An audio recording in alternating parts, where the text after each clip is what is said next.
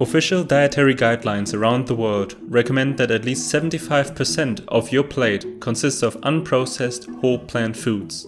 Many dietary guidelines agree that going for close to 100%, thus eating a well-planned whole food vegan diet, is suitable for all stages of life, including pregnancy, infancy and childhood, and might even offer some benefits in regards to chronic degenerative diseases. We did cover various critical nutrients in previous videos, so in this video we want to talk about which whole plant foods to choose to fill most of your plate. Let's start! Macronutrients, water content. The different whole plant food groups, vegetables, fruits, whole grains, legumes and nuts and seeds, offer different sets of nutrients, not only in terms of macronutrients, also in terms of micronutrients and phytonutrients. Let's start by looking at the most important macronutrient, water. The water content of a food item is the strongest predictor of its satiation potential. Apart from nuts and seeds, whole plant foods offer the highest water content of all foods in existence. People often look at food items only in terms of their carbohydrate, protein and fat content. This results in various crazy fad diets, such as if it fits your macros. Proper nutrition is not about hitting a certain macronutrient ratio. Protein bars, protein powder or special protein-rich foods are not necessary, nor particularly health-promoting. Macronutrients, energy. When it comes to carbohydrates, protein and fat, the macronutrient profiles of the different food groups vary greatly. But also within food groups, the macronutrient profiles can vary, especially looking at overt fat sources like olives and avocados. Within the legume food group, chickpeas and especially soy are much higher in fat than other beans. It's a good idea to have some variety, not only between food groups, but also within those food groups. This does not only affect macronutrient ratios, but also ensures an adequate intake of most vitamins and minerals. Not to forget the unique set of phytonutrients each plant food provides. Macronutrient profiles. These graphs show the average macronutrient profiles of the different food groups. We can see that only relying on one arbitrary food group is not going to result in a proper macronutrient ratio. It is the mixture of all food groups that will automatically result in a healthy macronutrient ratio of about 70 to 80% of calories from carbohydrates, 10 to 15% of calories from protein, and 10 to 20% of calories from fat. The carbohydrate and fat content can vary the most because they heavily depend on the consumption of overt fats and nuts and seeds. Micronutrients. The different food groups also provide different micronutrients. Some are higher in certain vitamins, some are higher in certain minerals. A mixture of vegetables, fruits, whole grains, legumes and nuts and seeds will provide a great variety of vitamins and minerals. Whole plant foods are the most nutrient-dense foods in terms of micronutrients per calorie. Still, there are some critical nutrients that need to be addressed. Most of these are not specific to a whole food plant-based diet, but are also critical in most other dietary patterns. Critical nutrients. Number 1. Vitamin B12. Taking a supplement is important. Watch our video on B12 for more information.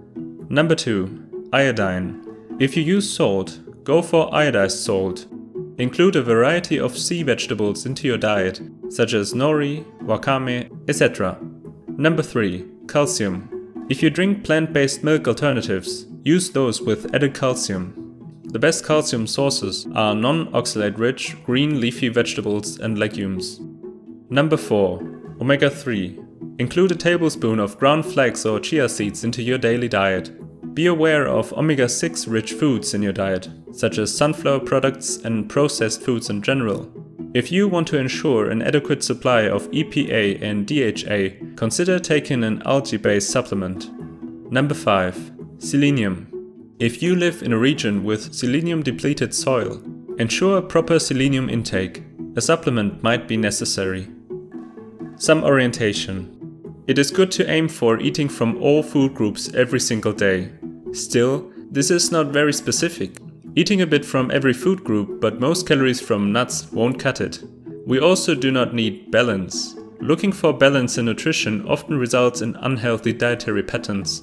For example, people trying to balance all 3 macronutrients, or people trying to balance healthy whole plant foods with carcinogenic meat products. Good advice is to fill half of your plate with fresh fruits and vegetables, about a quarter with whole grains, and the last quarter with protein-rich legumes.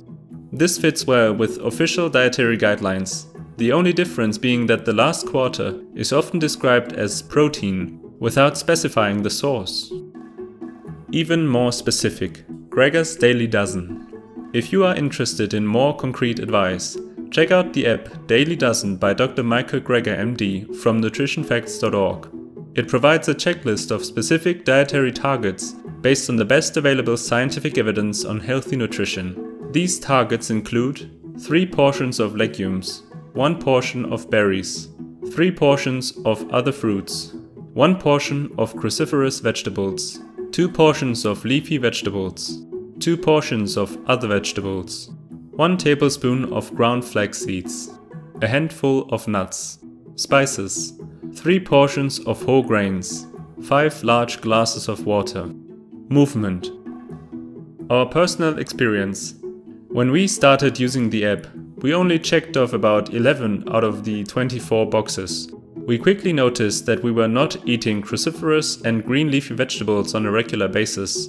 We were not consistent in ground flax seeds, berries, spices and movement. It is not important to check off all 24 boxes every day. The app simply provides some orientation on which foods to include into your diet on a regular basis. Still, there are some low-hanging fruits, pun intended, to check off every day without much effort. For example, berries, fruits, ground flax seeds, a handful of nuts, spices and proper water intake. 24 boxes a day.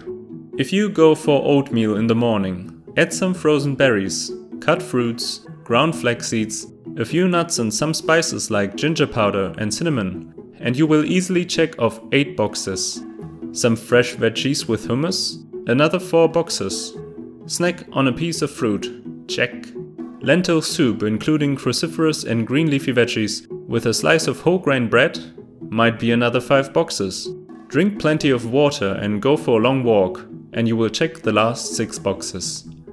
Again, you do not need to follow this checklist religiously. Use it for a few days to notice in which areas you could improve in, but don't stress too much about it. Thanks for watching our video.